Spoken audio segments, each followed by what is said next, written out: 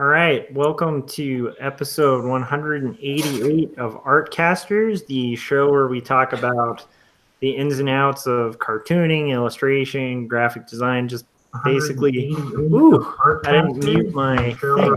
I'm hearing an echo. Yeah, that was pretty cool. I sounded like the devil for a second. Possession. So this is the show where we talk about like professional graphic design and illustration, and just kind of work on art and hang out. And so, as usual, I'll just make a round and kind of introduce everybody. So you're on my channel, you know where to find me, and if you haven't yet, click subscribe and hit that little bell. And if you're ever bored and want to read a cool comic about faith and mental illness that's handwritten, hand lettered, and hand inked, you can go to quarterlystories.com. So that's my stuff. Scott, as usual, where can everybody find you? You can find me, Circworks, pretty much most places on the internet. Circworks on YouTube, Circworks on Instagram, Circworks on Facebook and Twitter. And also my website, if you go to circworks.com, if you are somebody who wants to make comics or is making comics and wants some tools to do that, you can pick up the Comic Maker Starter Kit. It's free. You just sign up for the mailing list, and in doing so, you also get some cool stuff from that as those email newsletters come out. But basically, the Comic Maker Starter Kit has templates and brushes and fonts and pretty much everything you need to start making comics. So. Okay, and how much was it again, Scott? It is totally free. Okay, I was just kind of curious. That's unbelievable. All right, so yeah, what a deal. I know. It's crazy, you guys. Act now. So so this other fellow who's speaking is our special guest, good friend of mine, Chris Kawagiwa. And Chris is joining us. He's a cartoonist, illustrator, graphic designer, kind of anything art, you name it, and he's done it. And so Chris, where can everybody find you? Hey everyone, you can find my stuff at chriskawagiwa.com. That's Kawagiwa. But to make it easier, you can find me on everything else as Sketchboy01. And lately I've been kind of doing a different moniker, going with combining with my wife's stuff as Kitten Rivet. So we've been doing a lot of the shows, like conventions and stuff like that as our joint team. We make like pins and prints and all sorts of really cute stuff. Our mascots are a cat and a robot, and kind of representing both of our sides.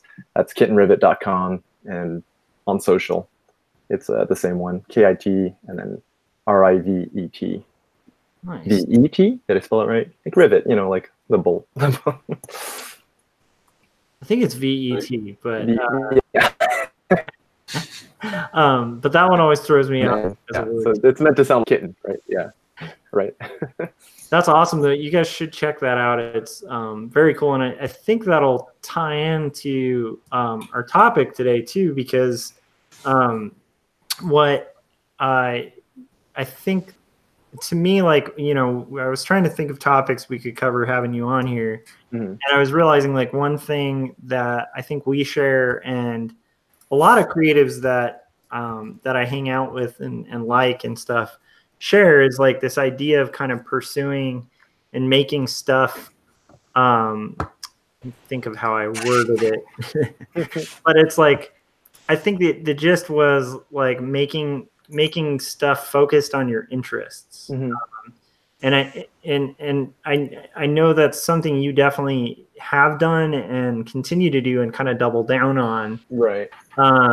And so I thought that might be kind of a cool topic to cover, because I think a lot of the time when people are kind of new to like working professionally in art, or to like even trying to create like a side hustle or like a thing that they're going to do for passion as an artist, I think that's actually a conclusion a lot of people maybe struggle with coming to, like, and then I think there's a lot of interesting stuff that kind of ties into that. So anyhow, so that I hope that's enough to kind of branch off the topic. But like, but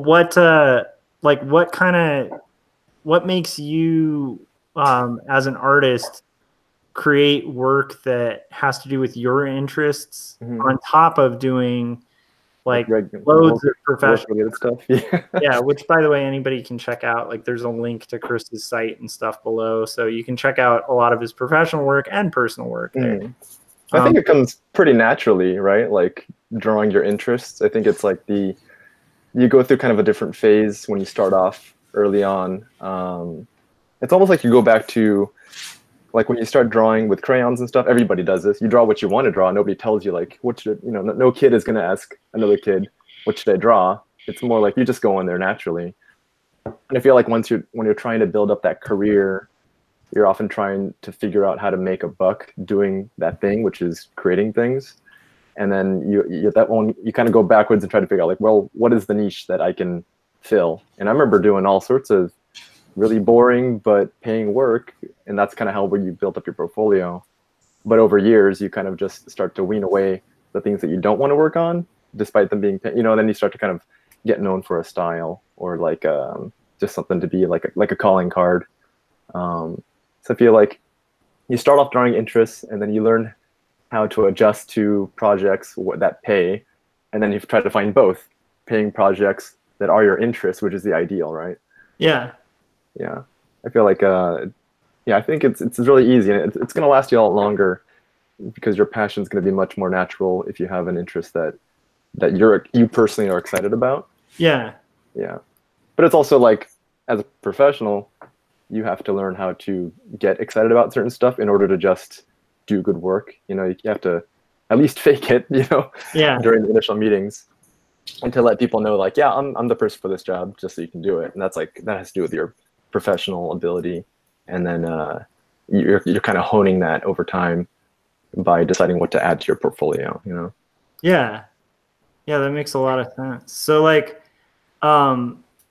Scott, like, what about you? Like, what kind of makes you gear yourself to like pursuing like, you know, art that's based on your own interests on top of doing art based on the interests of like clients and stuff like that? Yeah, well, kind of like Chris said, I mean, I think it's you start off kind of having to pay your dues and just kind of do kind of whatever you can get your hands on, and then and also, you know, interests change. I mean, I think throughout most of my career, like I said in the beginning, you're just kind of like, I'll do whatever, but you know, for most of my career, I've tried to kind of focus on doing the kind of work that interests me. But what interests me back, you know, I'm dating myself, but 20 years ago isn't necessarily the same stuff that interests me now.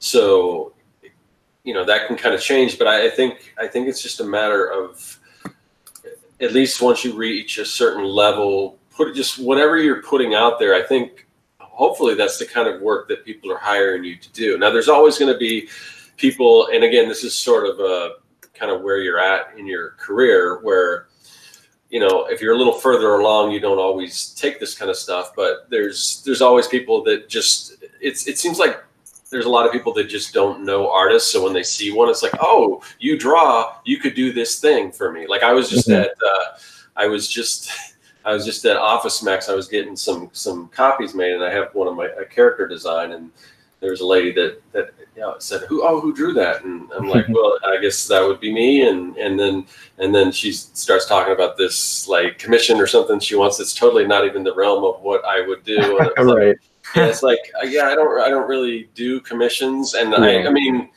not to say that I don't, but and I don't, you know, not to judge people. I don't know anything. I mean, this person could have been a millionaire for all I care. But typically, just the person that doesn't really understand art, they really don't know what it costs to do art. So I usually just try to avoid that. Yeah. You know, well, you'd be like, "I'll throw you $50." It's right. Can you draw me? Yeah. Can you draw my pet? You know, like exactly. I mean, I've done that, you know, but it's like, yeah, I think that's like a immediate reaction to if you can make something, and they're like, "Oh, you can do this." Yeah. Can you do this for me? You know, like, and I to be honest, I probably could. I mean, I think, and there's it's weird because there's also the people that don't understand that if you can draw one thing, chances are you could probably draw something else. And they're like, yeah, but I need to kind of see it. Like, but but yeah, I mean, just look at my portfolio. If you look at this and you look at this, right? You kind of put two and two together and figure out that I can also do this, something similar to what you're looking for. So, but it's kind of, it's that type of thing. But I always try to, I try to put out the kind of work that I do, and it's weird how it works, because like this, I've been doing this. If you've been following the 48-hour art check and this project that I'm working on with Corey, that Corey's animated for me, the client, they wanted this kind of old timey, like newsy character, like the old extra read all about it newspaper kid. And so we did a few different sketches and everything, and it was kind of in that vein. And then just for shits and giggles, they wanted me to do like they said, well, we're probably not going to do this, but we know you like to do robots, so just give us a robot sketch. And I did, and that's the one they ended up going with. That's all. I didn't know that. That's so cool. Yeah, and I think part of that is because I like to think I put as much effort and as much in all the character designs that I presented them, but for whatever reason, just because maybe I like to draw robots, and that's the one they gravitated to, and they really loved it. And it was a little different from the other stuff. It wasn't typical what they were even expecting. So sometimes that happens. The more stuff you put out there, the more people will go to you for a certain type of work. So, yeah. And I remember pretty vividly, like early on in my career, like really getting very frustrated with getting like the same old educational art and stuff like that. And then I realized like that's all I had on my site. And like I had other stuff on my site, but it was like split. It was like presenting a split image of like a bunch of work I didn't want to do mixed with a bunch of work I did want to do. And we've mentioned this advice before, but it's like, I think some of that comes with like, as you're working on this stuff, and I think a lot of it kind of almost has to be like on top of just the professional stuff, you got to be making stuff you want to make and you want to get paid for, because it's like a weird karmic thing where you put it out there and then next thing you know, that's what comes back professionally. Or it can actually like even improve, like, some of the more corporate stuff can actually get influenced by that stuff, because it's like, oh, we didn't know you did this. That you were interested in this one thing, and they might change the direction of what they were thinking. Like, well, what if we need a hand inked thing, like that would be, I think that makes total sense, that you start to stand out from the usual crowd if you're doing your own personal work, because you're naturally presenting a side of yourself that you enjoy showing, Yeah. And I think, well, we should, I guess, get it and get more into it. So, so like, is like the kitten rivet stuff that you're doing with Christina, like, is that? Oh, yeah, that's totally, that's totally just because we like to. But like, so I think that's kind of the part that I'm kind of really interested, I think, in kind of delving into, is like, you guys have built this whole, well, why don't you kind of give the pitch, like what it is? I mean, I can walk through it, but I won't do it as well. No, it's fine. Yeah. It's basically, we've been doing conventions for a while. We've done a combination of like craft shows and small street fairs and stuff like that, but mostly comic conventions. And my wife does her own work, and it's like really cute watercolors, and it has very much her style. And I have my own stuff, and mine is like a mix between my own work, my own personal work, and also some of my pop culture inspired stuff. But a lot of it, I guess you could consider it like sci-fi pop culture. So we basically made mascots out of our tastes. But yeah, there's definitely no like corporate philosophy as to what we're doing. It's just that we like drawing or painting what we're putting out there. Yeah. And I think it shows, because it's like, there's not much more to it than this robot. I want to draw him because I thought he looked cool, and this cat looks really cute. So we just, if it makes us awe, then hopefully it makes somebody else have the same type of reaction, Yeah, and so like, basically.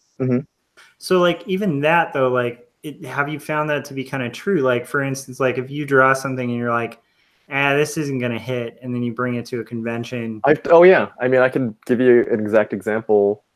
Just recently, we went to CatCon, which was our first time going to a cat-themed convention. So just to branch out, and it was fun. It was super cool. We met a bunch of new people. There was some overlap too, people that do go to Comic-Con. But we realized we have enough feline-related items between us that we could definitely bring something to the table there. Yeah. And I had these ideas for which is the one that I thought was funny, but people seem to like, but one person bought, and I'm totally fine with that because I just wanted to exist. And it was the you know that show Cobra Kai? Yeah. On YouTube. So my wife, I love that show, and then she came up with an idea of like no mercy, except not no mercy, but no meowsy. A Nice. cat version of what's his name, Billy? No, is that right? I forget. But Johnny. Yeah. So it's a cat version of Johnny, and it's like scratch first, scratch hard, no meowsy, right? And I had that out there. I'm like, this is gonna debut at CatCon, and I'm like, people are gonna love this. And it got a lot of attention. Like, it was just there, and people were totally chuckling as they stopped by the table. But they would either not get it or get something else entirely, which is really funny. Some of the stuff that people are interested in, almost like as a funny thing that gets their attention, but they might stay and actually buy something else. Yeah. So, but I have no regrets making that because I just thought it was so funny. I mean, I enjoyed sharing that joke with people, genuinely. Like, it's. Yeah. And we did all right, so it's not like it was a total loss. It was a good show, especially for first time being there. But yeah, that's an example of something that I didn't rely on too heavily because I only brought like 3 copies that are printed at home. Yeah. So it's not like I was like overstocking or anything. And other stuff sold, but it was definitely one of those things that, like, clearly, it only exists because we thought it was funny. Yeah. To share with people, and it's a genuine reaction, So that actually, I don't know. I mean, I'm sure we have a ton more about interest and stuff, but I feel like all of these things are interwoven, and I relate to that entirely. Like, this is like back, Chris and I used to live really close to each other, and we were like his now wife and my wife, like, would go to work, and we would freelance. Yeah. And just be either like, well, I'm going to hang out at home and freelance, or you want to come over and just hang out and freelance? Yeah, we could still do some work and still stay motivated. It worked. Very much for the time it worked. Yeah. But I mean, so at the time we were both doing kind of the t-shirt hustle, and like, so we'd have these nights where we were concepting, like, just filling sheets with like stupid jokes, like, and trying to kind of find like good concepts and stuff. But I do remember one of those nights, and I think you were involved in this, but it was like, I just started coming up with really bad presidential puns. Oh yeah, right. And then I was just like, I'm just going to do like stupid portrait puns for like a month and see what happens. Yeah. And you had your Abraham Lincoln, you had your Churchill. Yeah. They were so bad. Yeah. But you enjoy, I totally could tell that some of these you were just kind of like, just shooting the breeze and coming up with silly ideas. And then a couple of these are like, you know what? I'm going to actually do it. I'm going to make one. Yeah. And so it was always really fun to see come to life, Yeah. And I think like one of the cool things about that as like a byproduct is like quite a few of them like did okay and like and sold. And like the thing is like, there's a lot that I did that I really expected to land dead, but I just did them because it would be funny, and it just seemed like a weird kind of interesting challenge. So it was like my own interest, and yet it kind of led to some cool stuff and like some products that like actually hit for some people. And then a whole bunch that like I still to this day, if I saw like one print, I'm like, woohoo! Right. Somebody, like, cares about the Churchill one. Yeah, right. It's a very specific market of someone who likes British history and likes really silly visual puns. But if anything, though, if you do see somebody actually wearing that guy's like a good buddy. You know what I mean? Like, they immediately get your taste. So I think there's always something positive to taking out. Like, well, this person really likes my joke, Yeah. And oftentimes, I mean, it makes me think whether if you find the people that do like something so specific, that maybe that's the type of audience that you want to have like a core fan base out of. Because I think it's like the idea that I forget what the number was, but in order to have like a sustainable, viable business, you just have to have this many dedicated fans. 1,000 true followers, like super true. Yeah. Like, it's that, not specific that person per se, but that type of person who gets your humor so specifically that they might be the type of person that likes that could be a candidate for that type of fandom, you know? Yeah, and I think that's kind of, I don't know, like at least for me, that was kind of the thinking behind it. But I've seen you do similar things where you'll do like a Star Wars joke that you'll like post, and it'll be like a joke that I know you think is funny and I think is funny, but not everybody's. Yeah, I clearly have no idea if it'll hit, and then sometimes it does. And what I think is kind of cool about that is like watching that happen, because I know you didn't do it just to pander. I know you did it because you're like a complete Star Wars person. Right. Yeah, unabashedly so. Yeah, for sure. Yeah, and I'm still working on those. They're just super fun to do, just because like it tickles me to come up with them, and then to have somebody else enjoy that. I guess it's like the closest thing to being a comedian, you know, visually. You could draw out a joke or a pun, and then if somebody else enjoys it, that humor and that moment of connections there, you know.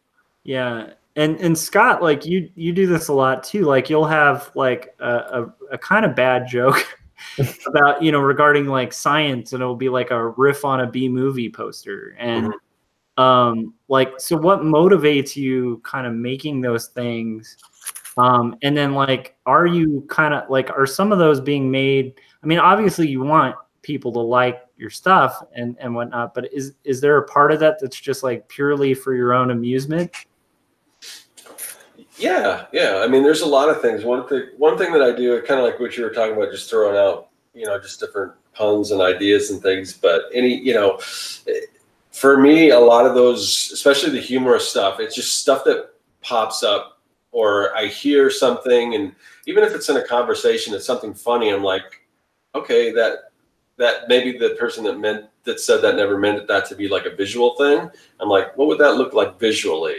But anytime, you know, I hear something funny or just anything like that, I'll, you know, open my phone and I'll jot it down in like Evernote or something like that. So I've got a list of things that I could draw from. I haven't really done pop culture stuff in a while, but if I wanted to, and there's one that's like halfway done that I keep wanting to do, but I just don't focus on that anymore. But I don't know, it's kind of a funny idea. But I've got just tons of funny ideas that I think would do well as far as t-shirts, but they just kind of, right now they're just sitting there, and then I've got another list that's all kind of science stuff and everything. And so, you know, and then I have to kind of determine, well, what kind of product is this? If it's just a funny phrase, then maybe it'll work on a button. If it's just, you know, if it's more has more of a visual aesthetic to it, then maybe it's a print or whatever.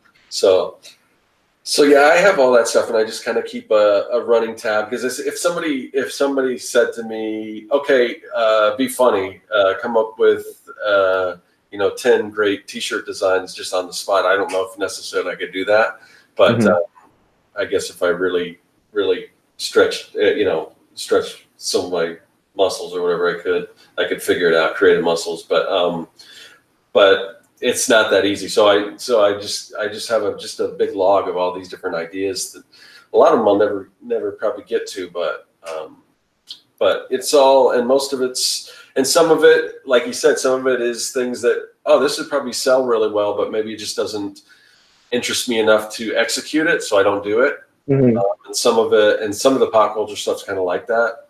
And then some of it's like, you know what? I don't know if this will sell well or not, but I like it, so I'm going to make it. Yeah, exactly. Some of that stuff is like for yourself, you know. Yeah. Because all this stuff it's gonna take, even the most simplest thing, it's gonna take some attention and time and energy. You have to kind of make judicious choices about like where you're gonna dedicate to put some time into it, you know. Yeah, that's good that you have a list, though. I mean, I feel like I used to be a little bit more organized with it when I was working specifically in these things. Yeah, me too. But yeah, I really feel like I should. Yeah, you ever gone back and looked at old sketchbooks and found some ideas in there? You're like, wait, this might actually be okay. And it's almost like a testament, like, well, if it stood up to the test of time of like not having looked at it for a while, and you still think it's good, then you should probably do it. Yeah. Right. Like I did that recently. I'm like, oh, you know what? I got to finish this. You know. Yeah. Because it's there. Yeah, and I have done that. I have gone back through that list and like, yeah, this isn't really relevant anymore, or yeah, some stuff can be totally topical, and then it's like,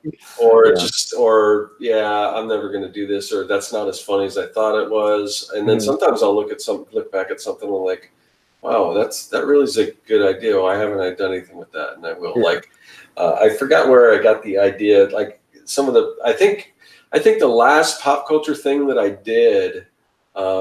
And I noticed the Han Solo and Carbonite in back of you, but yeah. So the last pop culture thing I did was it was basically Han Solo and he's like flipping the bird. So I guess he's frozen in carbonite and he's flipping the bird. And so I did that. That one I just thought, oh man, this is going to really do well.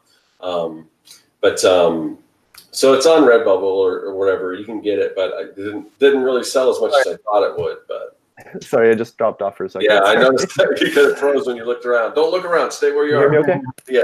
Am I connected? Okay. The last thing I heard was Han Solo. Yeah, so I did a Han Solo and Carbonite, but he's like flipping a double bird. Oh, that's funny. I think I was listening to a podcast and somebody said they just mentioned that on the podcast. I'm like, wait a minute, has anyone done that? Of course, the first thing you do is Google it to see if anyone. Right, of course, you always have to Google it. So yeah, I did that. But it's kind of like a weird thing because a lot of times if I do like the pop culture stuff, I'll get a T-shirt and I'll wear it. But I just don't know how that.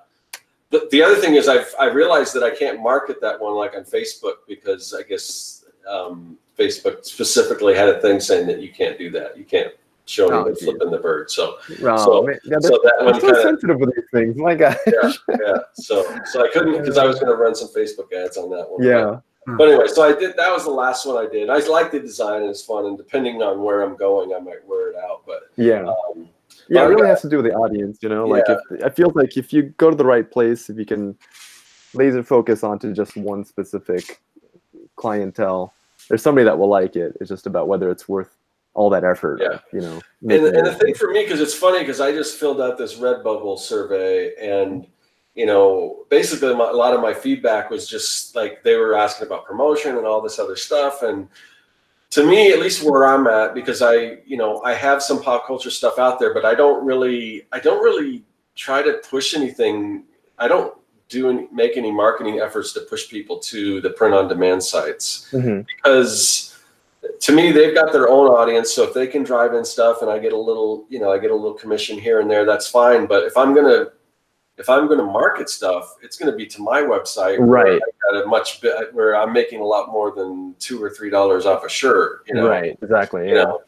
So I mean, to me, if they've got an audience, if they can market it enough, or if it falls in their algorithms that I can sell stuff on, they're fine. But and then who do you focus on? I mean, there's so many print-on-demand sites. Do you spend all your time marketing to Design by Humans, Redbubble, TeePublic, Society 6, Threadless, whatever else? I mean, there's so many of them out there. Yeah. And there's some people that do that, and they make there's people that are making a killing on all those sites, but for me, it's just like, I'd rather market people, send people to my own website, and I sell more stuff on the print-on-demand sites, but like I said, the margin's a lot worse. Right. Yeah. It's almost like just passive income that kind of sits over there. Yeah. Because once in a while I'll kind of forget what I have on places, and I'll get the email like, oh, so and so has sent you some pocket change, and it's like, oh, I kind of forgot I had that. Yeah. But it is, definitely, like, I've seen people, successful at it, but you really have to commit to it and put some sweat into it, because it takes time to upload and submit and keep track of all those things. Whereas I think if you have your own IP, which is, I think, the highest level of your own taste that there can exist, I think it feels different because it's completely your own thing, And it is a lot different than when you guys were doing, Threadless, where, if you got a shirt, that was a couple grand. I mean, it's right. That's just, that doesn't, I don't think that, I assume Threadless probably still does that, or maybe they don't, I don't know. But I actually don't know. Yeah. Do you know, Josh? Either, yeah. We haven't. It's so funny because I was so neck deep in that world for a while. Yeah. And then It's not like I don't like it anymore, but I think the highest peak of it has passed. Yeah. Because there's so much of the industry has changed. Like it's just like company mergers. I mean, like Redbubble and TeePublic are the same thing now. Okay. Which I didn't realize. That's right. Yeah, so But it's like still, I feel like so many of these places, once they realize like this technology exists, they kind of changed the name of the game, and then all these bigger companies started to realize that this stuff can exist in different ecosystems. Yeah, and I think they're hedging for something that's a little more advantageous for the companies and less so for the artists, because it's like it's literally just like it had this brief peak where it wasn't quite what Cafe Press was for a long time, where Cafe Press was just scattershot. Like you can find anything. It was a little more curated.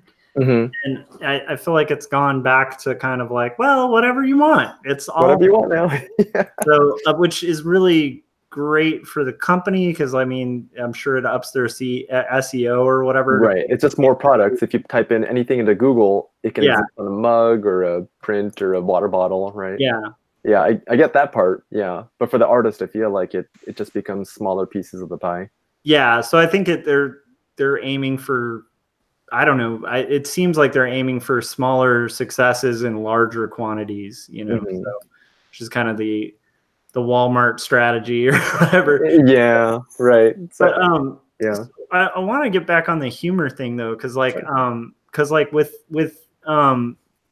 so like you were talking about sketchbooks and stuff, and I think that like when you're trying to kind of come up with like humor in illustrations, like I think like Scott was mentioning, and I think you were mentioning too, it's like part of the first litmus test is like, is it actually fun? Like, is it actually making you laugh? I mean, that's usually I think would be, I don't know, like what for you, what's the process of like trying to kind of troubleshoot that kind of thing? I know it's weird because it's it's like there is kind of a science to like it. a science to humor. It seems like it's almost like a what do you call that? An oxymoron, but I think there is. I think like there's an initial emotional chuckle, and then you start to share it. Maybe, like this is what I do. I'll like take it to lunch with some coworkers and share and see what they think, and really try to gauge their reactions. Like, are they laughing just to be polite, or do they really think it's funny? So yeah, just basically, if you think it's funny initially, and then sharing it with someone close to you that kind of gets your humor. Second, and then if there's enough people that genuinely think is like, oh, it's kind of entertaining, then I think it's, you can kind of gauge whether it's worth it to take it to completion, color, ink, and print it.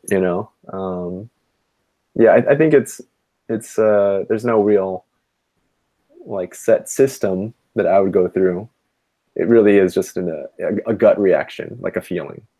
Yeah, I agree, and I think that's one of the things that's a little frustrating about it, because it's like if you could hit that vein, you could literally just make awesome best-selling stuff all the time. Right. And I guess like what Scott was saying is a big thing too. It's like if you think it's funny and has it ever been done before is the big challenge. Like a pop culture riff, or even a science one, just because there's so many people that love these topics. I think that's like another thing that you want to be careful of as a creative, is that if you had that idea, somebody also may have had the same idea.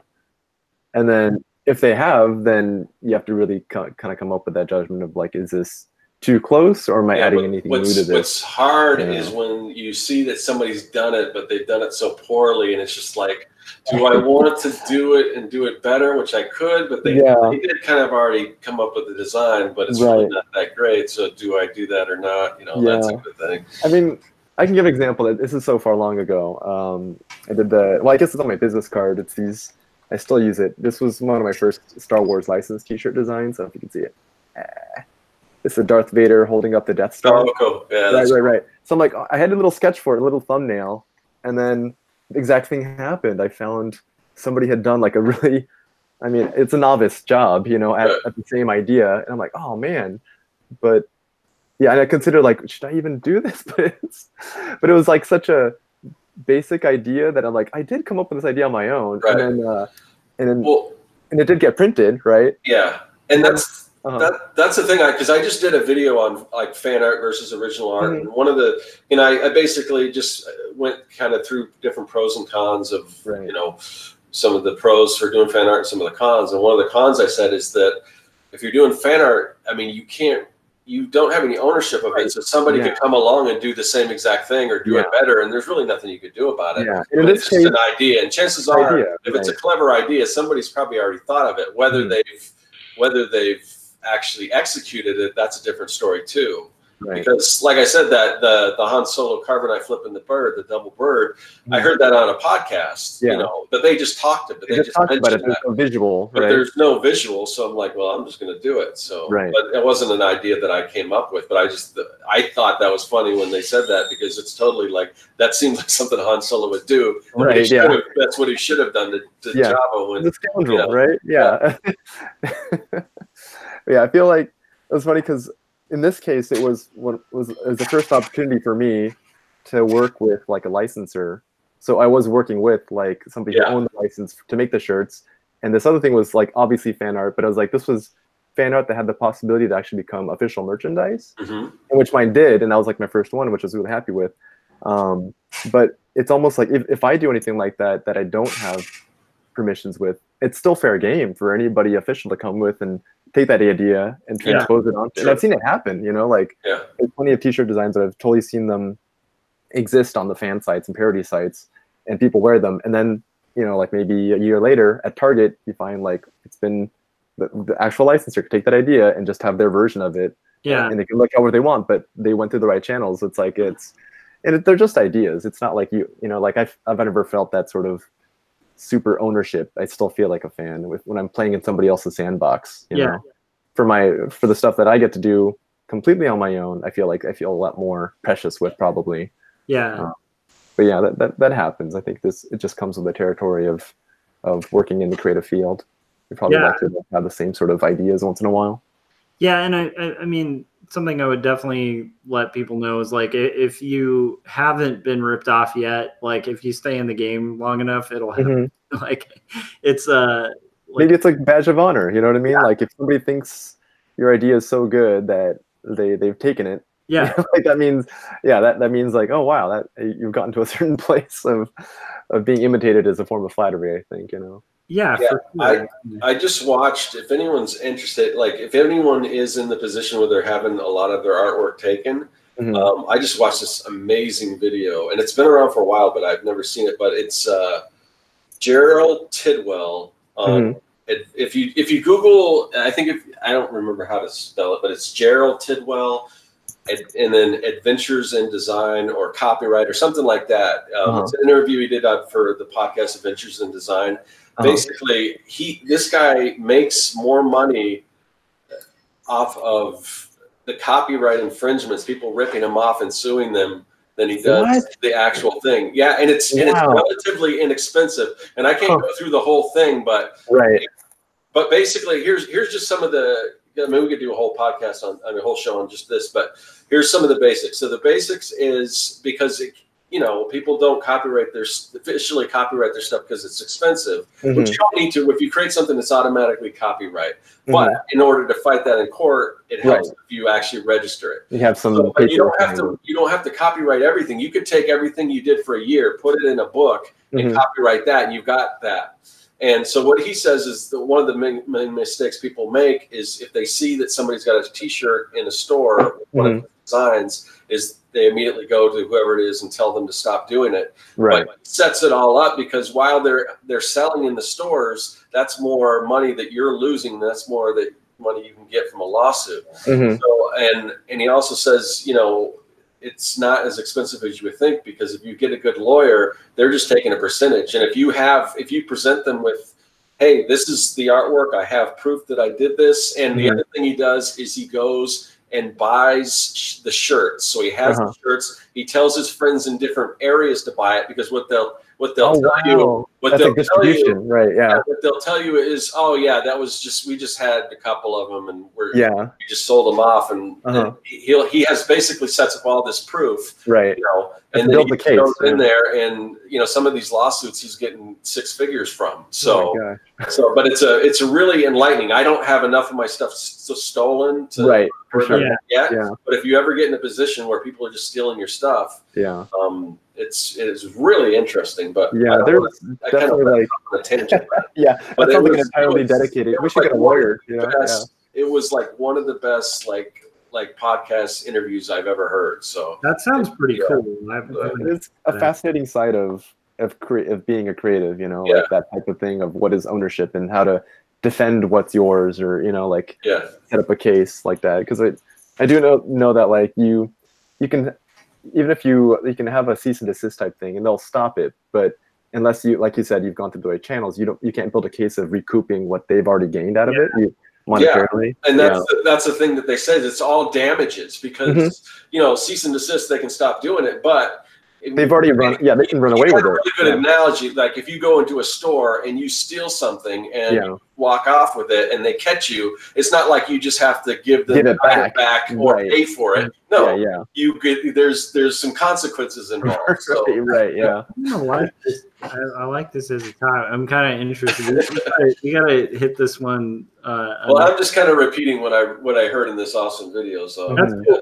So far, what I've heard, and this is a little more down, like most friends of mine who've been through it and stuff. Like it's usually a loss to sue.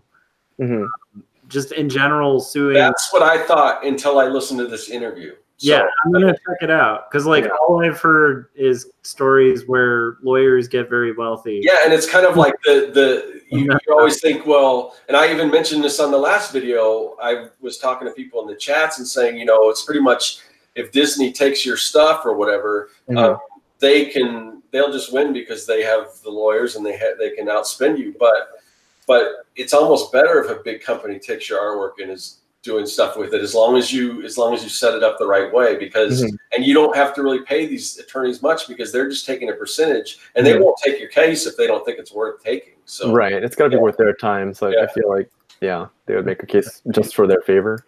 Okay. Lawyer talk. It's the exact opposite of humor, right? I know. I'll Google it, and I'll put the link in the chat so you guys can. Okay, yeah. That does sound interesting, though, for sure. Cool. I kind of want to check it out. So like what for me, like with just trying to get back on humor and stuff. Like when I used to concept this stuff out, I have just sketchbooks full, like you were talking about, and I will look back, and there's a couple where I'm like, that might work, you know? Yeah. But like there's occasionally this thing, and I think that's what you were kind of touching on, where it's like you can't really break it down to like a science, but you know it when you hit it. Right. Because you'll kind of come up with a concept, and like once again, a lot of the time it's something where it's super obvious and no one's done it. And that's where you're like, has no one done this? There's no way this hasn't been done. It's like, that's too good to not have been done, you know? And like, for me, those have been the case, like a few little moments like that, you know, where like, I'll think of a bit that just should be a shirt and it hasn't been made. And usually that's like a golden moment, but I agree. Sometimes I'll think of a bit and it'll really crack me up, and then I'll show it to a friend and they'll just be like, that doesn't make any sense.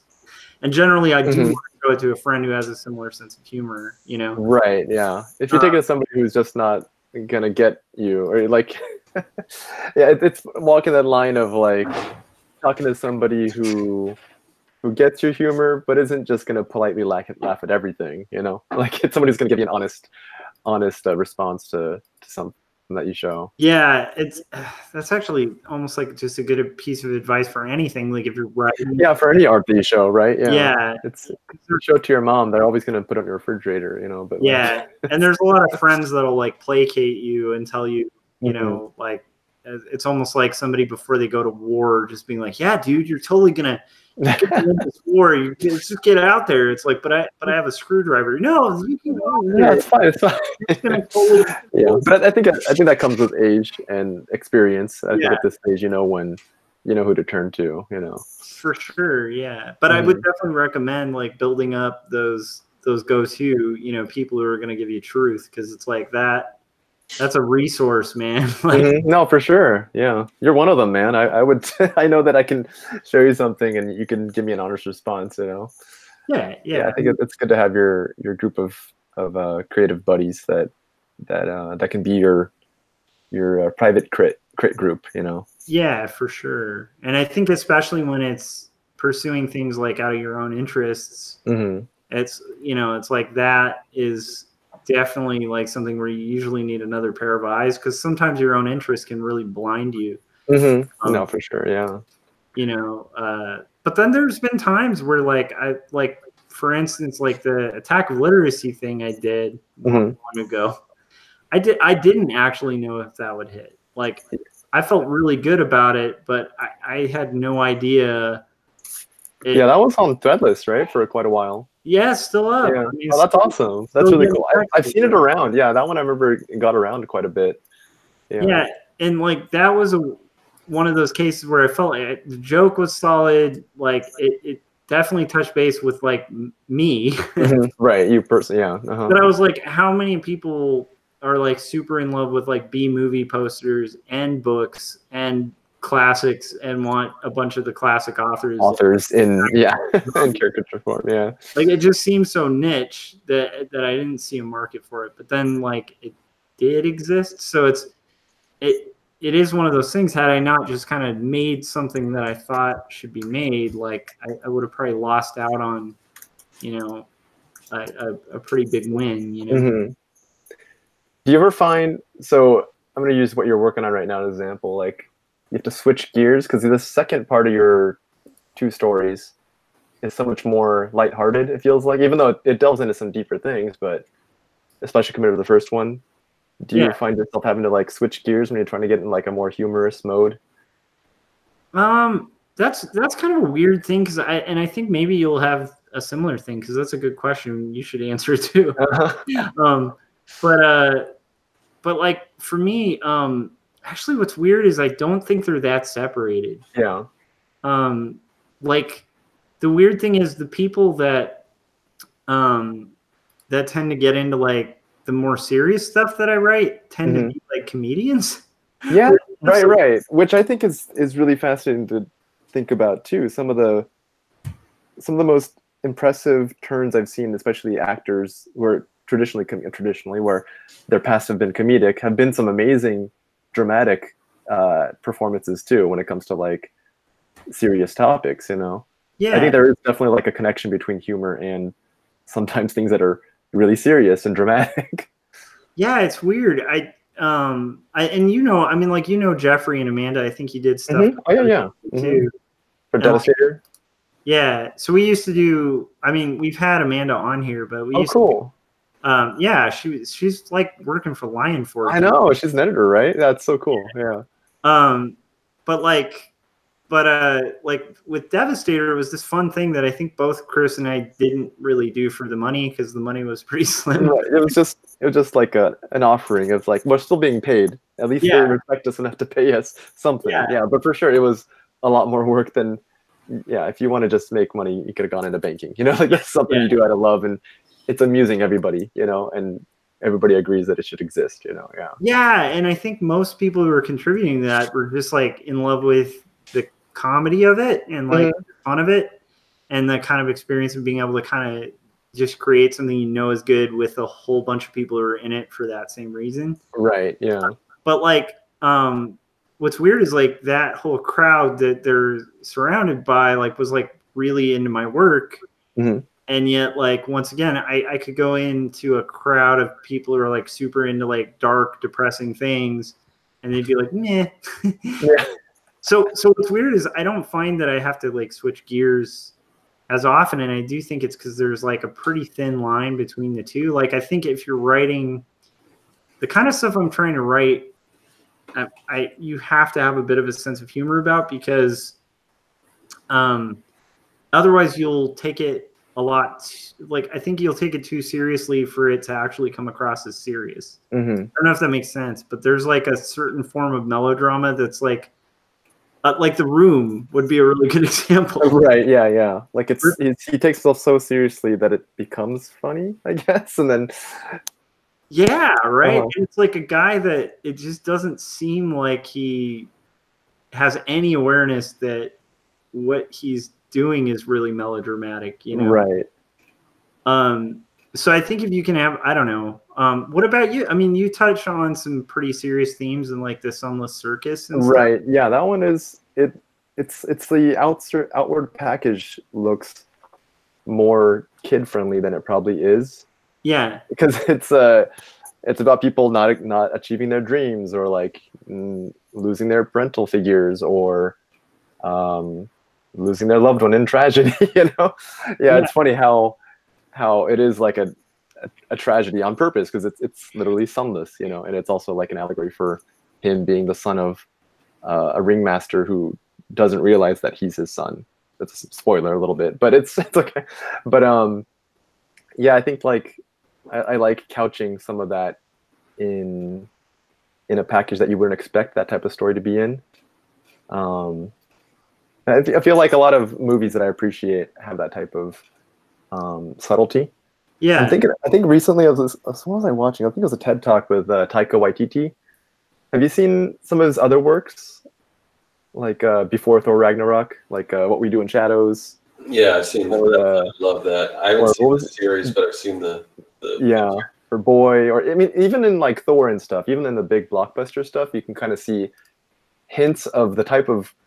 I mean, it's a total tragedy what happens in Thor 3. You know, like he loses everything, but it's still considered probably the most entertaining comedic version of that movie series. Yeah, I think there's something really interesting and kind of fascinating about that type of storytelling, because in between there's all these moments of humor, but it's him dealing with the loss of his parents and his entire world basically, but he's able to do it because he's with friends, or he's able to have an attitude about it that is something really human and relatable. Is like, how do you deal with pain is by laughing about it.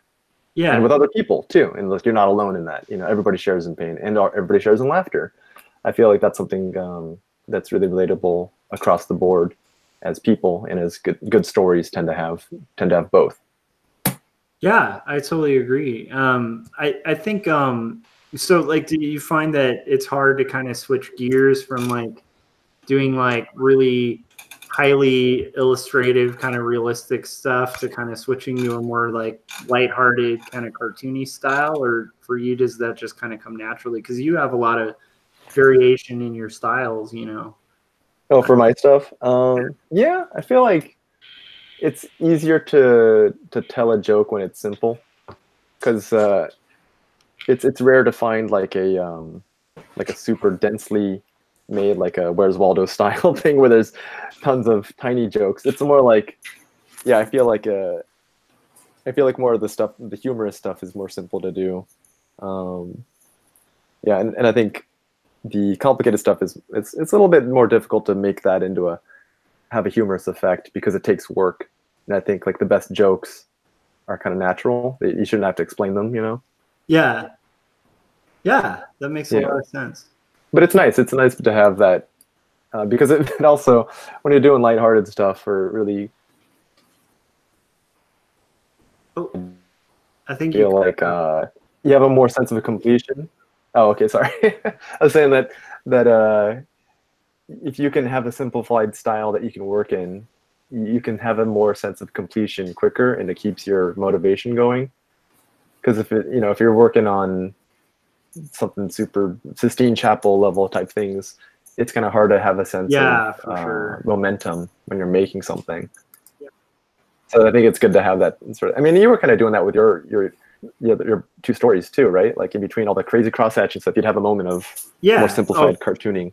I bet that for your drawing and for your wrist, you know, like it was good to break that up and change it up once in a while. Yeah, I also feel like, and I want to hear Scott on this too, because Scott, you have like a huge variety of style you can work in too. So like, kind of curious, like, do you have to switch mindsets? But like, for me, I think one of the cool things, one of the reasons I decided to do that is like, I just don't see that very often in comics, where people will kind of switch gears and go from like loose cartooning to like super tight rendering. And like, I think there's such a wide vocabulary, and it kind of fits the story better to have the two told in different ways, you know, because like lighthearted style fits the kind of pause and it's like a brief refrain for people to like not get super depressed. Yeah, right. I think it was great, because especially if like a kid's telling a story, their construction of the memory is going to be different than an adult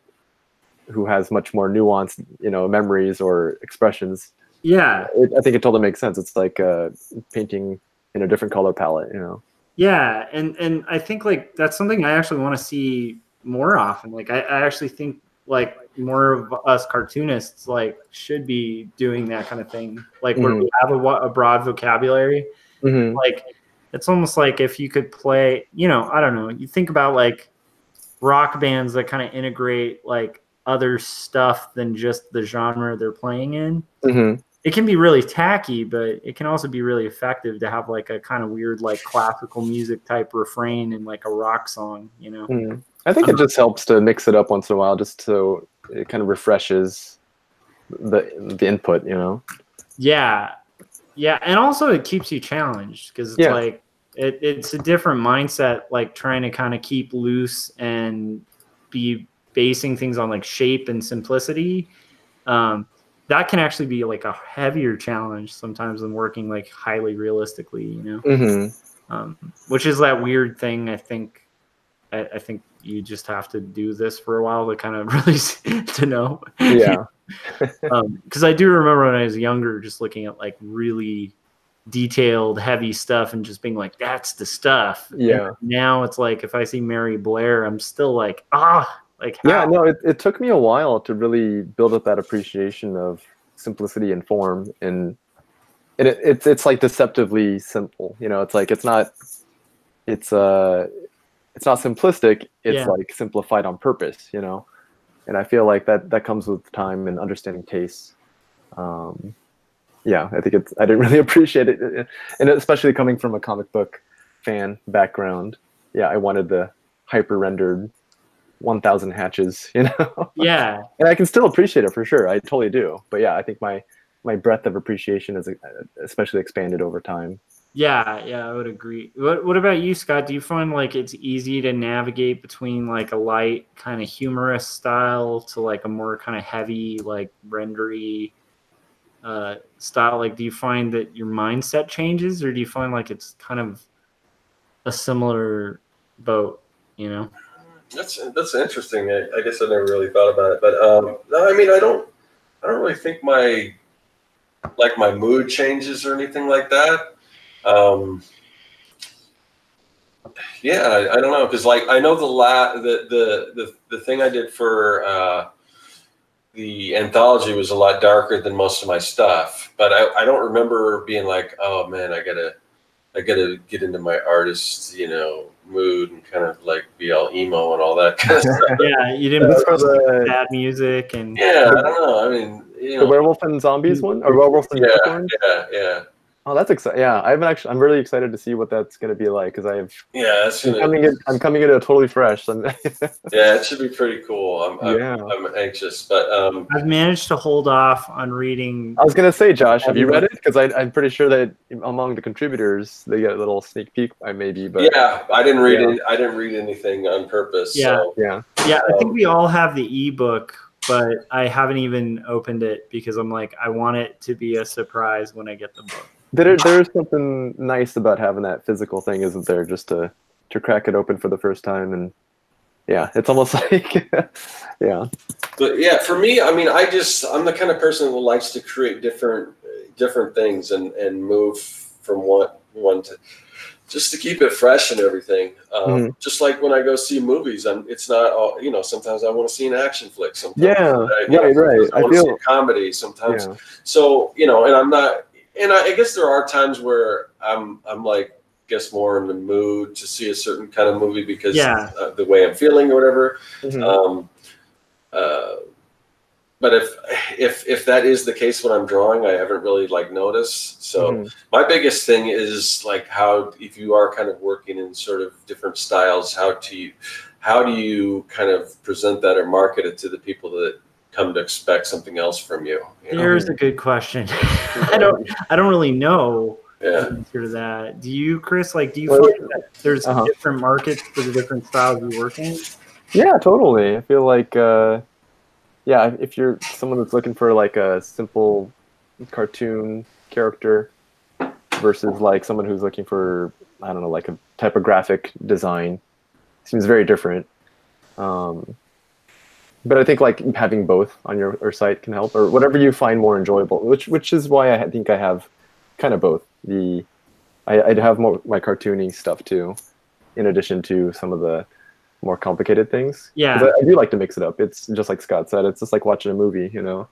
I think it's impossible to say like I only like this type of movie, you know. Like, yeah, it totally depends on your mood and your tastes and how you're feeling that day.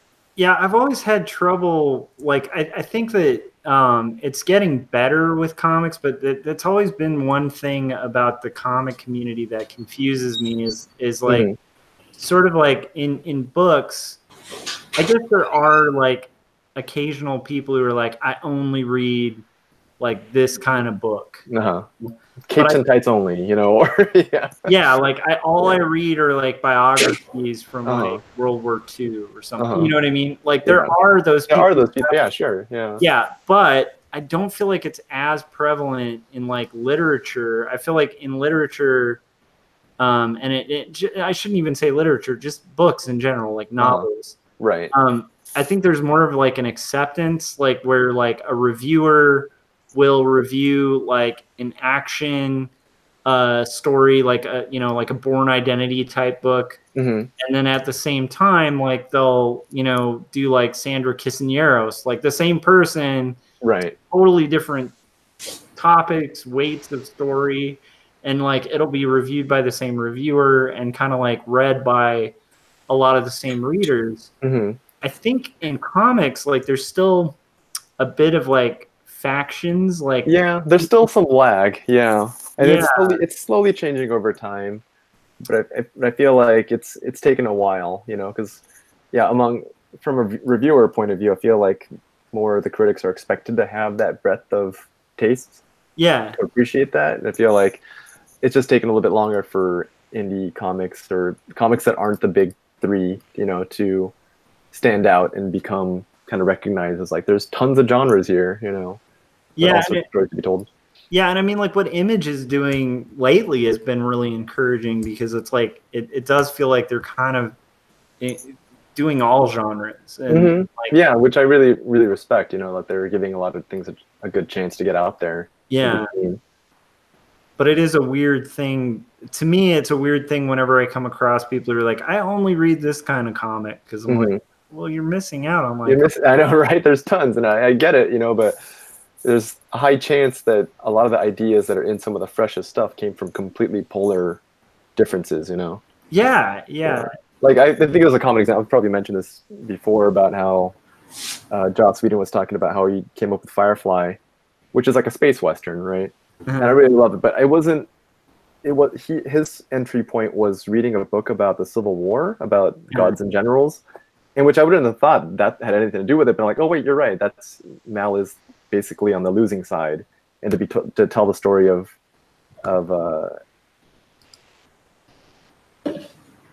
after a war and being not the victors, you know. Yeah. Can you still hear me? Yeah, but I mean, I wouldn't have thought that. I would have thought it would have been like a standard Western story that inspired him to match that with science fiction. But no, it's a Civil War story matched with, and then it became a different genre by itself, you know. Fiction book, but something based on U.S. history. Yeah, I think that definitely keeps your creative juices flowing. Yeah, and I mean, you know, to me, like, this is why humor is such an interesting topic, because like even I'm kind of working on like the more lighthearted style thing, but like while I've been working on this, just to show like that it doesn't really, I don't have to be in like a super humory mood. Like I've been listening to like Rise and Fall of the Third Reich, like it's a really heavy book, right? Yeah, but it's like a wormhole I went down because somebody was talking about this guy who lived in that area during that time, and I read his biography, and then I was like, oh, it's been forever since I read this thing, and I think I'm ready to digest that terrible information again. Yeah, but it's weird because, you know, this is like right after reading like a weird series based on like shard bearers and stuff by like Brandon Sanderson. It's like weird nerdy like sci-fi like fantasy book. Right. So it's like I just feel like it's I don't know. I think people who are specific to a genre like might be missing out. Yeah, I think it works both ways. That's both for creativity and for humor, because I think they work the same way of connecting two separate things that you wouldn't think have a connection, but the clever moment happens by the sheer fact that you found some connection between them. Yeah. Do you have any other inspirations? Do you like follow any humor comic strips or reading books that you personally enjoy? For humor? Yeah. Okay, so like I mean I'm obsessed with Comedy Bang Bang. Like that's they're great. Yeah. So like, and I think you and I share this, but it's like I really like stand up a lot, and so I follow a lot of different stand ups. And then I also like there's something about Scott Aukerman's humor that really hits home for me. Like Between Two Ferns style, just really off kilter, awkward humor. Right. You're just watching. And so I've been doing Are You Talking REM Re Me is like one of my favorite podcasts now. Okay, I don't know that one. But for like humor comics, it's weird, but like lately it's mostly been like the illustrated humor stuff is all like kids books that I'm reading my son. That's got to be fun to be reading a kid's book and you find something entertaining about it too. You know, like that's great. You know, where that's like Pixar level quality. Yeah, it's like I know this was meant for this kid, but I'm enjoying it too. Like that's amazing because it's like that universal type of quality. Yeah, and I'd say like sorry, I turning my screen share off because that's cool. Wrapped up what I had to do. So like the oh man, I'm blanking out now. Yeah, we're reading Benji a book. Yeah. So there's these books by Mo Willems, and like I was obsessed with them before Benji ever like was here. Like I just thought they were so smart and funny. They're like these pigeon books, but he has a whole bunch of other books that I'm really into following. I've been dipping into Hilda, which is like dude, the Netflix one. Yeah, but that comics. That was a comic, right? That was it probably looks like a comic that I don't know who published it. It looks like I think it's British, I think. Really? Right? Yeah, it's really great though. Yeah, I've been catching bits and pieces of it with the nephews when they come and watch it. I'm like, I kind of dig this, you know. Dude, the comic's brilliant too, because like the weird thing is the Netflix show is so authentic to the actual comic. So like the comic's super like it's almost the same pace and storytelling, and it's just like a really fun kind of lighthearted thing. So I've been doing that. That's an interesting one because it almost like certain scenes seem almost too spooky for kids, but it feels like unless they had tried that out with a comic, I have doubts whether they knew that they could do that for a kids show for that younger bracket, you know. I feel like if this was traditionally marketed, they'd be like, oh no, kids can't handle ghosts and spooky creatures and giants, you know. Yeah. But there's definitely this unique tone to it that I really enjoy that kind of like pushes kids do like that type of mysterious stuff. And I was gonna say, I think they're losing touch with kids because it's like my son has gotten really obsessed with watching me play Final Fantasy 1 on an NES emulator. Oh my gosh, yeah. And so he's like running around the house like casting like Fire 2 spells on That's really funny. Yeah. No, it's always fascinating to see what the younger generation still is entertained by, you know. Yeah, I think I'm forgetting, but I think it was Sendak who said that like kids books are terrible because people forget like how terrible they were as kids. Right. Yeah, I think it was. Yeah, when he was like Where the Wild Things Are, right? Like Yeah. he was talking about adults trying to write for kids rather than just like kind of giving them what they want rather than what they think they want. You know. Yeah. What about you? Have you been reading any comics that are funny that have kind of inspired you and stuff recently? I mean, I feel like I've been running into like I haven't consistently, but it like on Instagram, which is kind of says something about how I consume a lot of comics now. I've been finding some of those really quick humor ones. I'm trying to find the name of it. I might have to buy some time before I find it again. But there was one. I'll have to describe it just because I can't find it. But it was with these. It was a bunch of kids. First panel was like a bunch of kids standing around with Barney, the purple dinosaur, and he's a T-Rex, right? And then one of the kids says, "Stand perfectly still. He can't see us." And then they do. And then Barney's like, "Kids?" He just. Sorry, I'm doing a bad job describing it, but yeah, it's like just a 4-panel comic about that type of off-kilter. It's like kind of some of it gets a little dark too, but drawn in a really simple style. Let me look it up. I'm not doing it justice by verbally describing a visual joke here. So while you're looking that up, there's a New Yorker cartoonist who's in the NCS named Lars Kenneth, and he's actually the president of the chapter I'm in. But that guy's stuff is like it's proof that like it's drawn and he draws the figures like almost like a Fisher Price egg type character, like really template. But it's like his humor is so funny. So there's one where it's like Trump like pointing to an assistant and being like, coughing is for closers. Like, oh, that's yeah. But like there's and then there's I think you've met Lonnie Millsap. Like that guy's 1-panel strips. Like 1-panel strips to me are like super inspiring and intimidating as hell. Right. Because you're telling us a whole story with one image or one line. Yeah. Yeah, it's I found it. It's Good Bear Comics. Oh, sweet. Okay, I'm gonna put the link in. I don't know if I. So something's wrong. I was trying to connect to the YouTube page. Here, I might be able to copy this link from here. Okay. Yeah. Hold on, let me see if I can do that. And then Scott, like what, like have you read any kind of humor comics that have kind of hit you lately? I'm trying to think, and I don't know that I have recently. But oh, dude, sorry. Somebody in the chats just gave like a big shout out for Comedy Bang Bang. He said, "What's the hot dog?" Which is the catchphrase.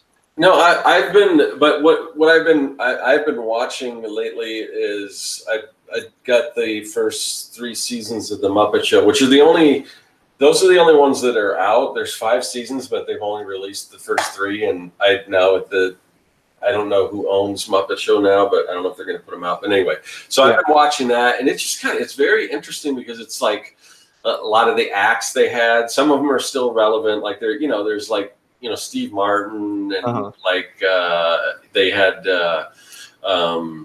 I was watching one with can I think of his Elton John? People are still around, or like obviously he just had the biopic and everything, but just the humor. I mean, it's all like classic stuff, and so much of it still kind of holds up, and that stuff. A good even like an old like vaudeville joke is still funny. Right. So I mean that kind of stuff. I've been listening to a lot of that lately, but it goes in, and I like a lot of different kinds of humor. Like Chris had mentioned What We Do in the Shadows. That stuff. I mean, there's certain humor that just like has me seriously. There's stuff that I kind of chuckle, and there's stuff that just has me rolling, and that's what has me rolling. Right. Like stuff like Fly the Conchord, stuff like. Oh yeah. Like I watched. I watched the Lonely Island had this. They did this thing, and it was. I don't know, some kind of almost like a rock opera, but it was, or more like a rap opera but it was who are the two baseball players? Jose Canseco and who was the one that they were? I forgot. I don't know. I don't know sports, but back when they were doing the home run. Oh, the Mark. No. Yeah, oh Mark McGuire. Mark McGuire. Okay. I'm not a sports person. Like, but anyway, so it's on Netflix. It's on Netflix, and right. at first I looked at it, and the ratings, it had like a 2 stars, and almost everything on Netflix, especially if it's an original thing, has like 5 stars. Mm-hmm. So I'm like, I wonder if this is any good, and maybe evidently not everyone thought it was funny, but I was just rolling. And I don't even know baseball, but just the stuff they were talking about, and it was just so ridiculous, and it's just this. I don't know, but that kind of stuff I just find hilarious. So certain things like that, and the other one that's always recommended to me is Rick and Morty, and I haven't watched that because I don't have Hulu or whatever it's on. No way. Yeah. So I was up at my dad's cabin, and he has Hulu up there. So I watched the first couple episodes, and I don't know if it's something and it was funny, but I don't know if I just hadn't got far enough into it. Yeah. But it was like, I don't know if it's something you kind of have to warm into, but it just didn't hit me like it did a lot of people. I think if I watched the whole thing, I'm sure it would. But but there's kind of like a stark contrast between something like that to Muppet Show. But all this stuff, but it's all good stuff, and it's like I guess it just kind of depends, and kind of what kind of humor you're looking for, what kind of artwork you're doing, or whatever. But to me, and it goes back to maybe I'm in the mood for a comedy, maybe I'm in the mood for a drama or whatever. But I like all kinds of different stuff, and hopefully that'll kind of, that kind of, I think the more, the broader scope you have, the more things that you can draw from, the more kind of original stuff's going to be. Right. Yeah. It's funny because I would have thought that, you would totally gravitate toward Rick and Morty. No, and I think I definitely think I would if I continue to watch the series. Yeah. But it all could be one of those things where everyone recommends it. Right. So it could be overhyped, for sure. But I only watch, and I only watch 2 episodes. So there's a lot of shows that you kind of have to stick with it and be like, oh man, this is just cheap. Right. Or also, could not. Yeah. Sometimes you just have to be in the right mood for something too. I think we were working on on Big Mouth, and oh my gosh, that show it's very extreme. Okay. And, I've seen that. It could be very uncomfortable, for sure. And initially, so many of my coworkers are very uncomfortable watching because we were working on some of the art for it for the next season. But it was, we would have on and off days. Well, I think I was okay with it mostly, but definitely people were very skeptical. Like, this is so gross. I don't know if I can handle it. Yes. But then there's a little bit of heart to it too. They talk about serious things and they actually talk about more serious things in a more touching way. But and even then, one of my coworkers was just like, today I'm not into it. I can't watch this. And then tomorrow I find it hilarious, Yeah. So humor does work that way where you're kind of sometimes in more receptive moods, and it totally makes sense that, or it could just not be your taste either, so who knows? But I totally get it. Yeah. Things can totally change depending on your life circumstance and what you had for breakfast, Yeah.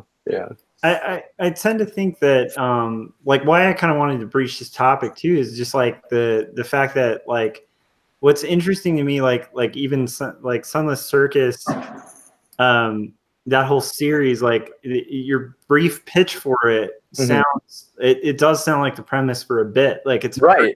I feel like sometimes I should modify that a little bit, oh no, it's a tragedy though, it's still something, because I feel like my pitch with it being he lives in the circus but wants to run away, become an accountant, that gets a laugh, but the comic, I don't know if it has maybe half laughs, it's not really, but that's why I made the 4th one, the shorthand, which is all humor, all lighthearted. It's very much suitable for kids.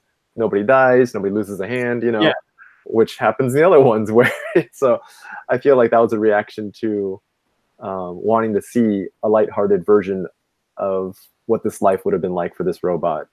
Yeah. But in the same note, though, because he has such highs, it makes the tragedy hit even harder too. Yeah. Which is what also what I want. You know, I feel like I feel like you just draw a bigger contrast, and because of that, you get the higher highs and lowest lows. And I think that's part of good storytelling. I think, you know. Yeah. Yeah, I agree. And I actually think that pitch works perfectly because, like, to me, I think that's a good example, too, of, like, how something that can start as, like, a funny premise, like, can kind of turn into a kind of heavier story. Right. Yeah, it's not like I'm outwardly trying to trick people into reading something sad, but I feel like at least I'm pretty sure people will be surprised with the turn that it takes, you know, and it fits within the world that I'm building, you know. Yeah, totally agreed. So, all right. Well, I feel like we've kind of tapped this topic a little bit. What do you think? Is there anything you kind of wanted to touch on about, like, pursuing interests, and then, like, what kind of keeps you motivated to kind of pursue your own artistic interests on top of, you know, like what you're doing professionally as well? Yeah. I think it's important to have that thing that you still enjoy, because I feel like you're given, I don't know if we're given talent, but we have some sort of ability to make this stuff, and I feel like, yeah, even though I get to work on some cool stuff at work, it doesn't feel like a sense of ownership when I'm working on somebody else's properties, you know. Yeah. I feel like it feels nice to be able to flex those muscles. Yeah. You know, it's like going out to working out every day, but not doing anything with them, you know. And then it feels like doing your own thing is like playing a sport, you know, like, oh, I can still throw a baseball. You know what I mean? Like, yeah, and it's fun. And even if you don't do it well, it's like, oh, I could still do this, and I can and have fun with it and enjoy the motion of it.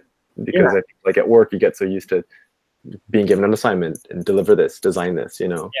Yeah, it still keeps, I think you can still have it keeps those creative muscles and technical muscles still, so you can still enjoy what you do. Yeah. What about you, Scott? Like, what keeps you motivated to kind of, like, push out your own stuff based on your own interests, while also kind of pursuing, like, the paid work? You know, like, how do you kind of, like, what keeps you going on it? What's your big motivation on it?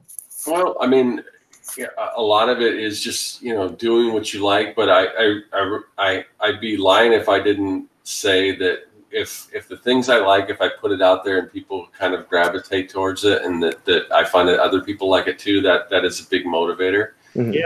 Well, of course. Yeah. That's a huge part of it. I would think, you know. There's I didn't want to segue too much, but there's a very interesting, Victor put, true story. I was raised in a circus, worked as a clown, and dated a girl who was afraid of clowns. Oh my God. I did not know about Victor, so that's really interesting. That's so cool. Yeah, I'm always fascinated. Like, once in a long while, I'll meet, like, people who have experience with actual circus or entertainment, or like, oh, you see an acrobat. I'm like, oh, what? You know, like, I love hearing those stories, because it's like something that it's so magical in my head. But I'm sure if you're in it, it's totally different. It's a lot of hard work. It's, you know, that's really interesting. Yeah. Yeah, I guess that's very ironic too. That I wonder if she ever saw pictures of him, or if she purposely hide those. Like, yeah, that's really funny. That is fascinating. I was once recording. This is, like, when I was young and, like, in a band. We were recording at this guy's studio that a friend of ours had kind of booked, and so we're, like, mid-recording, and this guy comes in full clown costume, and I'm one of those people. I don't respond well to clowns. And he came in and was like, "Got any weed?" Like. And right, you know, like, this guy more scarier. Yeah, this guy who owned the recording studio was also a clown, a professional clown. So that's how and then he just record bands, like, as a hobby.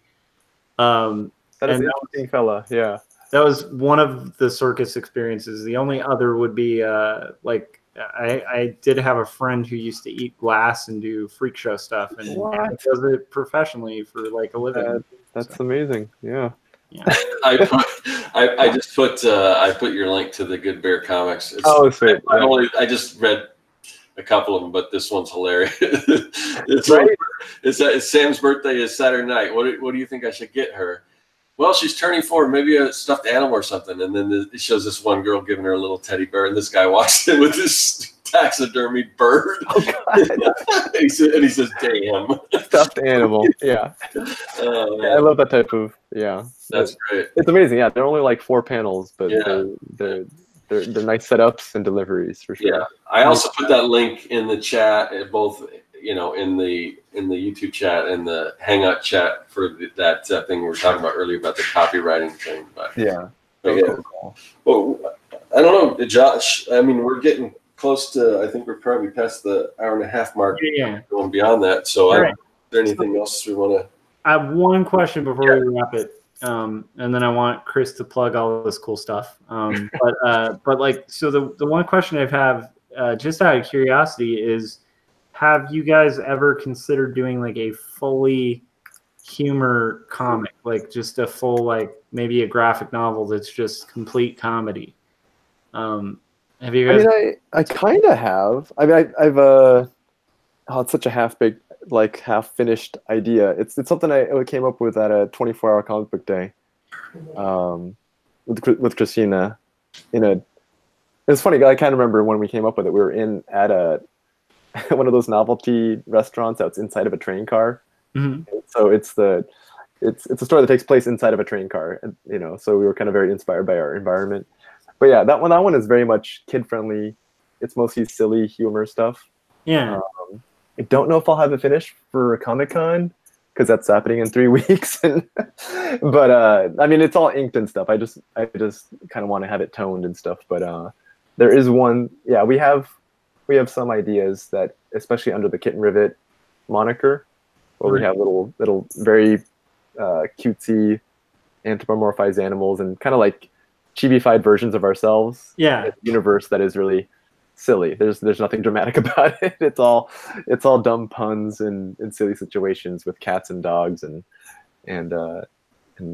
yeah. It's, I guess the easiest pitch is it's like Inception but for kids. Yeah. And it's like silly dreams rather than serious bank heist dream. That's awesome. So, yeah.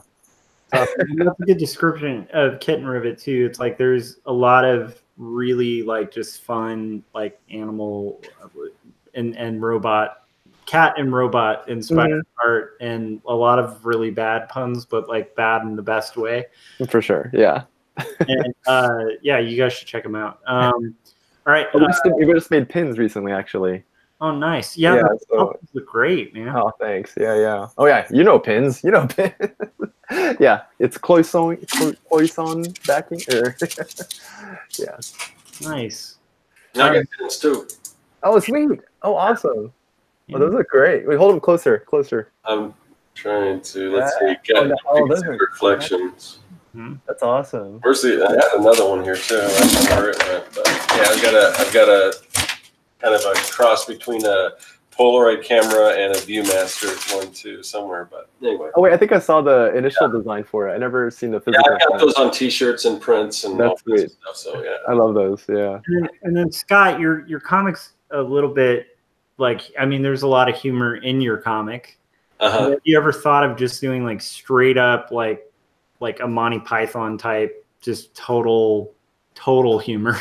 Yeah, I mean, like originally before I even wanted to do like like comic books, I wanted to do the whole syndicated route. I had a comic strip and everything, and wow. Yeah, it was such a different thing. Yeah. Yeah, but it was. I don't know that it basically took place in a mental institution, and it was. Oh my. It definitely would not really work, and it wasn't anything people could relate to. And because if you read any comic strips, it's all very.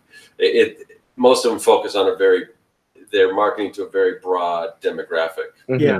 Everyone is either, it's like family life or something like that. Right. Even if it's like something like, Hagar the Horrible or BC or something that takes place in a totally different time frame, it's still like a sitcom type. Yeah, scenario. I think it's like it follows the circulation of papers, and right, like, and that has to be pretty broad. I kind of redid it, and I basically, I, even though it was still in the kind of in a mental institution, I tried to weave in some of the stuff, but it just wasn't the best. I didn't really know what I was doing back then, but I've got I've got tons of different ideas and things like that. And yeah, sometimes, I would definitely like to do some sort of straight up humor thing. Right now, that's really not like, I've got so many other things I'm doing. Plus, I think hopefully there's a lot of humor in some of the stuff that I do. Yeah, it totally is, man. Yeah, all over. Stories and stuff. I mean, for me, dialogue's a big thing. I find humor in the way people talk and just certain things they say and situations and all that kind of stuff. So, and there's some of that like Young and the Dead and things like that. Definitely, yeah. But yeah, I'd love to do like a just crazy, straight up, humor comic. That would be fun too. But again, that's not something that's come super easy to me. It's something I would kind of have to collect gags and I feel like you have to kind of build up a surplus a little bit. Build up ammo. Yeah, I've wanted to for a while, but there's so many others. So I think it's a similar boat where you just gotta focus on the major things. Yeah, like I'm not sure.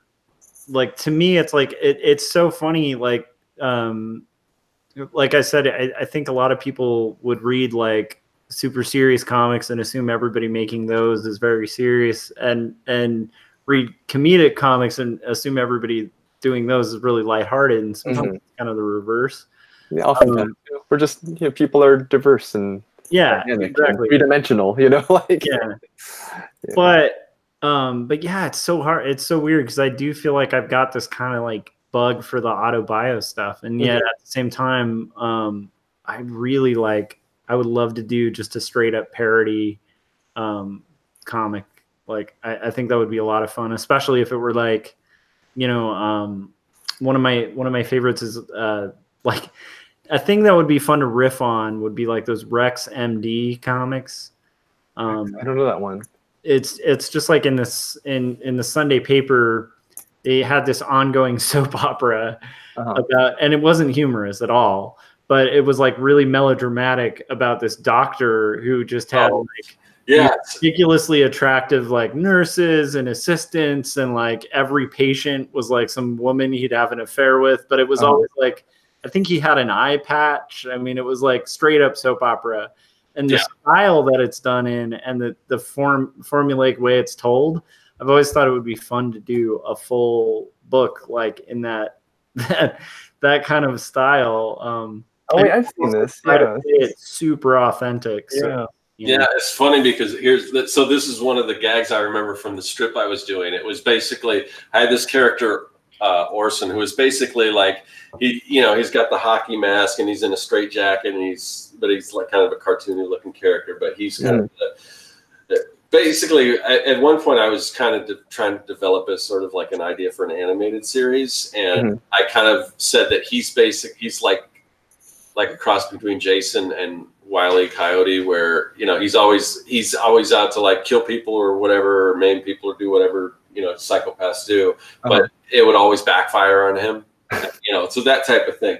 But so one of the things, had basically the psychologist or whatever, he's in there and they're examining him, and they say, I think Orson's doing a lot better. He's actually starting to get humor and relate to people. Actually, he's laughing at the Sunday funnies, and then it cut away, and he's like reading like it was like Judge Parker and Mary Worth and those type of opera comics. So it's like so that was kind of that's pretty funny.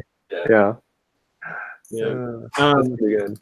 All right, so we have one question in the chats, and then we'll wrap it. So the Mike Hawk in the chats is asking if you feel as though you spend more time coming up with ideas or creating products. I don't know. I feel like probably creating products. I would think it's hard because there's so many ideas that you don't get to execute. Yeah. It usually takes you're a right. lot longer to actually create a product. Yeah. So I would say, I mean, I think there's a lot more.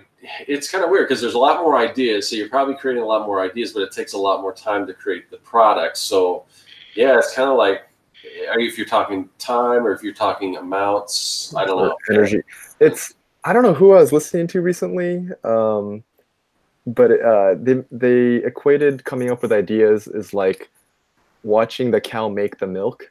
You know, like you don't actually see the process; it happens internally.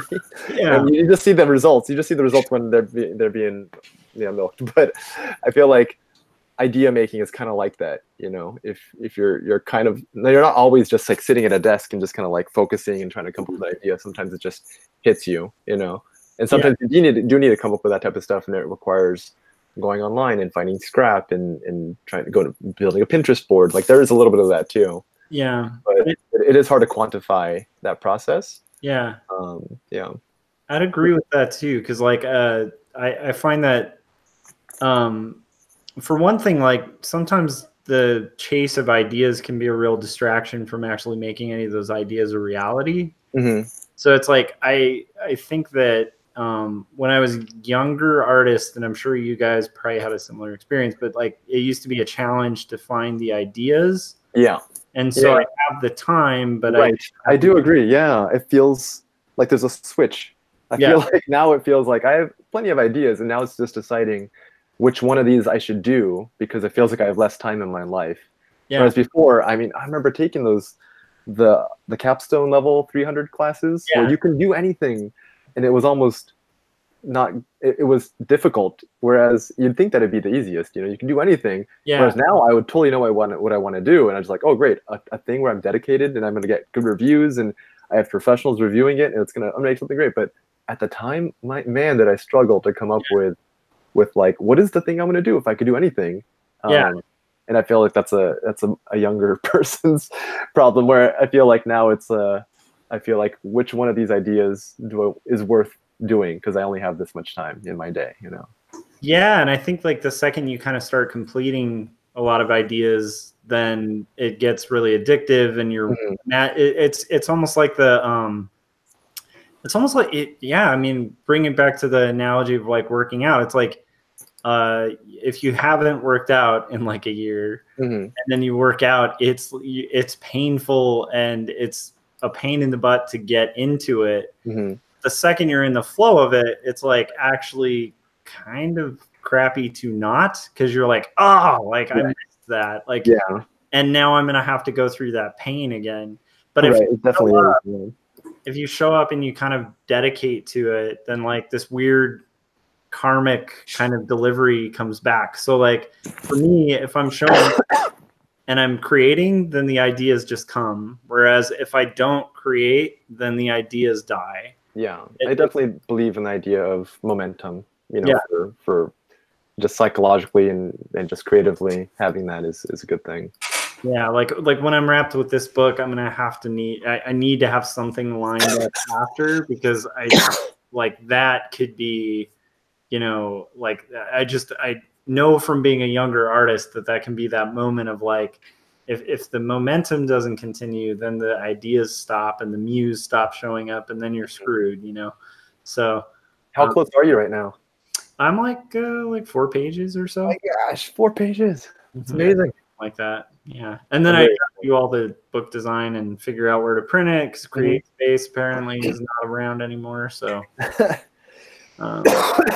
yeah, you've been working on this for a while, man. Certain places they don't exist anymore. I got some recommendations if you need. I can, Nice. That's good. I'm excited for you though. Yeah, it's a good place to be. I'll probably be bugging you a lot, because I also, speaking of ideas, that's one that is pretty pressing. I'm going to have to come up with I'm thinking a title other than Quarterly Stories for the actual collected book. Just calling the publication Quarterly Stories. So like, that's cool. Yeah. Because I think that would be better to kind of convey what it's about. So I got to kind of start spitballing ideas for titles.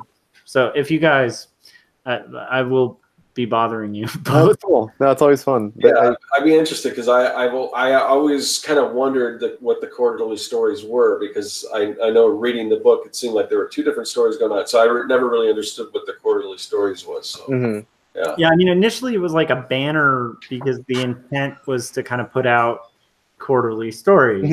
Right. And I think that could work as like a publication name, but I don't. Right. It does sound more like a publication house.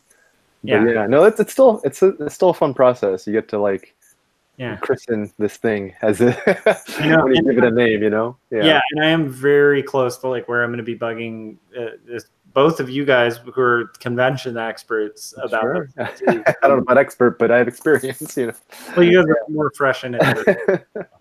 And I'll be able to finally stop my hiatus and maybe actually show up at conventions. Dude, I know. I mean, stuff like NCS Fest, you know, like you're the one that told me about it. That was super cool, man. It was so many great cartoonists hanging out there. Such a fun venue. You totally need to be there next year. Yeah, it's I mean, it just sounded great. Everybody who I knew that went like a blast. Yeah, that was a really neat, unique show. So yeah, it's cool. Yeah, and in HB, the old. I know that's your old hanging out place. Mm-hmm. Hey, it's mine. Oh. It's Chris.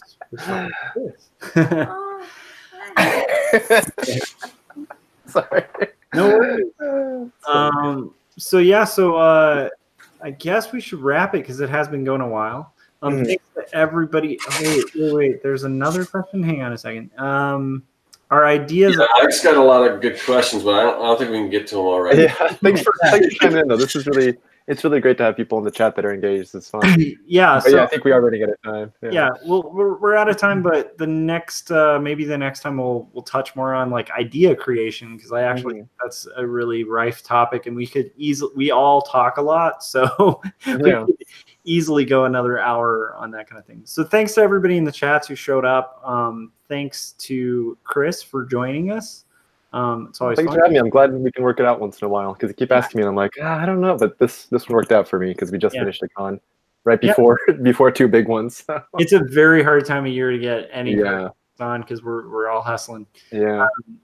Dude, well, so speaking of that, we'll just close out saying where to find us. And Chris, do you know your booth number and stuff? Because you might want to mention. I think I'm 010 something in small press at San Diego Comic-Con, next to some friends, Justin Orr. Oh, I like his stuff. Yeah, he's awesome. So it's always great to be placed next to him.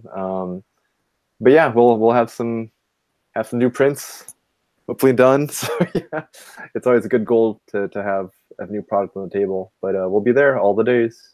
And I have an exclusive print or postcard that'll be given out. So stay tuned on my Instagram, Twitter, Facebook, Kitten Rivet. So yeah.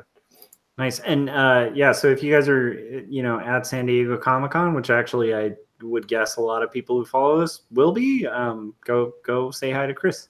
Yeah. All right, cool. So you're on my channel. You know where to find me. If you haven't yet, hit subscribe and hit that bell. And then generate a ton of ideas in the meantime. Chris, where can everybody find your stuff other than your booth at the con? Where can they find all your cool stuff? Like Kitten Rivet, where can I get all those awesome new lapel pins? Yeah, I just today uploaded the stuff to Etsy. So if you go to kittenrivet.com, you should find links to the Etsy there. And then online, and just for my regular stuff, it's Sketchboy01. And I post as much as I can there too. Yeah. Nice. I love it. All right. And then Scott, let's say Chris and I are working on our comics, and it's hard to make these assets. I kind of want to just have like a font that's pre-built, that's really cool and customized, but I have like a really limited budget. Do you have any suggestions for what I could do? Well, even if you have zero budget, you can download the Comic Maker Starter Kit because it's free, and it's got fonts, brushes, templates, word balloons. It's got as far as when I say templates, it's got templates for doing like character designs. It's got templates for scripts. It's got you know, like mind maps, all kinds of different guides. I mean, there's just tons of stuff. And I mean, literally there are tons of stuff, and it is free. But just as another preview, I'm working on a pro version that is like 3 times as big, and that one will cost a little bit of money, not a whole lot, but probably what you would pay for just one font. And it's got like, I think it's got like 8 fonts and tons of other stuff. But that's coming soon. But for right now, just wet your whistle and everything to get the Comic Maker Starter Kit. It's free. You can go to circworks.com and pick that up. Let's see, what else do I have to promote? Just there is some new stuff on the website, new products and things like that, some new prints, and like I said, I got some enamel pins and everything too. I've got some wood badges and all kinds of cool new stuff. Fairly new issue of Young and the Dead too, right? Oh yeah, I forgot. Yes, there's a physical and a digital version of yeah. That's the first issue. They're all up there. 1 through 4 are all up there. And so yeah, those are up there. And the other thing I wanted to mention, if anyone is interested, I will be doing a live stream tomorrow. It's 4th of July. A lot of people have it off in America. So if it'll probably be around 9 or 10 Pacific time in the morning. So if you guys want to check that out, I'll be doing a character design and everything. Probably go for about an hour or a little over an hour. So yeah, hopefully I'll see you guys then. And other than that, this show that we're doing right now is the Artcasters. And if you want to know when we're going to be on, because like right now, because like I said, tomorrow is a holiday here in the States. So we're doing it on a Wednesday. Usually we do it on a Thursday, but it can change. And the best way to know exactly when we're going to go live is to join the Artcasters mailing list. And we don't spam you or anything like that. We just usually about 30 minutes ahead of time, we'll send out a email and let you know where we're going to be with a link. And so we can see you guys in the chat and talk to you guys. So yeah, definitely check that out. And there's a link to that in the description of this video where you can sign up for that mailing list. Awesome. All right. Thanks again, Chris. And we will see everybody next week. All right. Later. Yeah, thank you.